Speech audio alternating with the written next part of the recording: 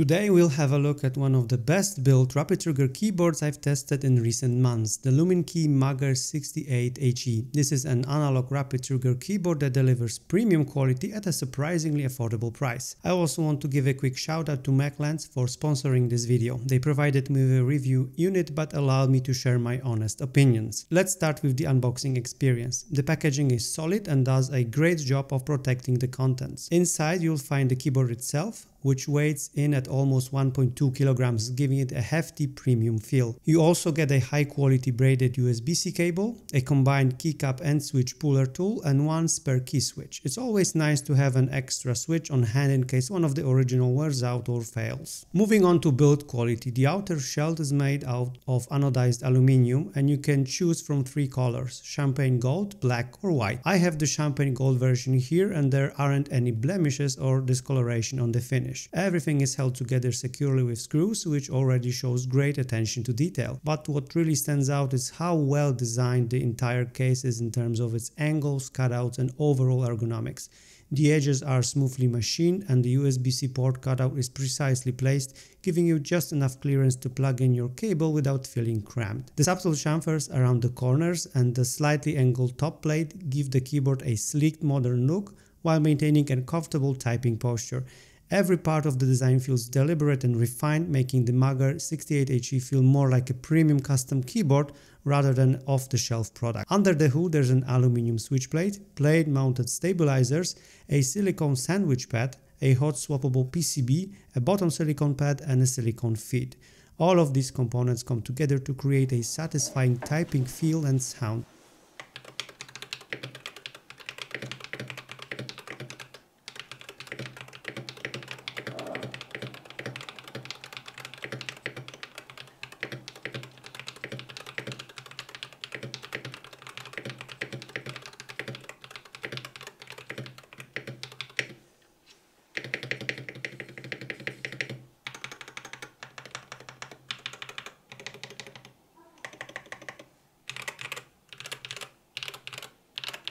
In terms of dimensions, the keyboard is 319mm long, 110mm wide and has a front height of 16.5mm. The keycaps are mostly double-shot PBT, while the accent keys use transparent plastic. Depending on which color variant you choose, you'll see different accent designs. The champagne gold version has an industrial vibe thanks to the additional imprints on certain keys. One standout feature of the Magger 68HE is the dual chip design. It separates RGB processing from key scanning, so turning on RGB lighting doesn't affect overall performance.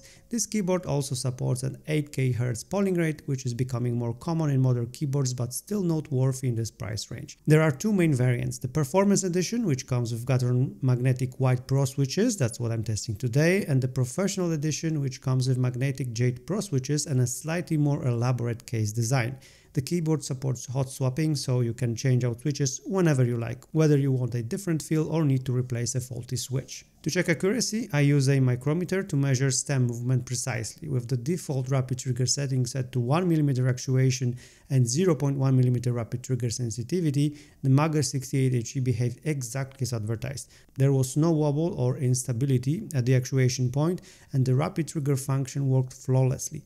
Many budget rapid trigger keyboards fall short in this area, so it's nice to see that the Magger 68HE doesn't compromise on accuracy. Before I dive into the performance test, a quick reminder: if you're new here, consider subscribing. It really helps the channel. If you're already subscribed, thank you so much for your ongoing support. For my performance test, I use my standard setup, a Sony RX100 Mark VII camera running at high frame rate, up to 1000 frames per second, so I can capture the exact moment the switch is released and compare it to when the action appears on my MSI 4K 240Hz OLED monitor. While this method includes overall system latency, it's still a great way to compare different keyboards under the same conditions. The Magger 68HE does really well. It's not the absolute fastest keyboard on the market, but it's competitive with the Wooting 80HE, trailing by only about 4 milliseconds. That kind of difference is practically invisible during day-to-day use or gaming. In my tests, the Magger 68HE clocked in at an average of 24.2 milliseconds with a maximum of 30 milliseconds and a minimum of 18 milliseconds. I also did polling rate tests using Keyboard Inspector to see if the keyboard really does support 8K Hz polling rate, and it seems it does. The highest peak comes at exactly 8000 Hz. The included software is a standard desktop application that lets you remap keys, record macros, change RGB settings, and fine-tune the actuation point or rapid trigger sensitivity. It also includes features like dynamic keystroke, snap tap, or SOCD, so you don't get any zero inputs when pressing opposite directions. That's especially handy for quick strafing in FPS games. The interface itself is decent, although I think it could benefit from a few improvements in user experience. So what's the verdict? There are cheaper rapid trigger keyboards out there, but they often sacrifice build quality and feel.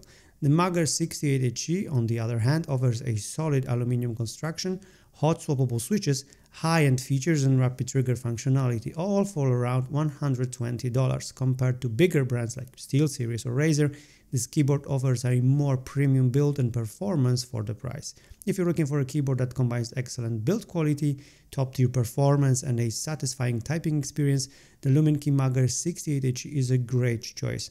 I've provided links to Mechland's store in the description if you want to grab one for yourself or explore their other keyboards. Thank you so much for watching, and I'll see you in the next video.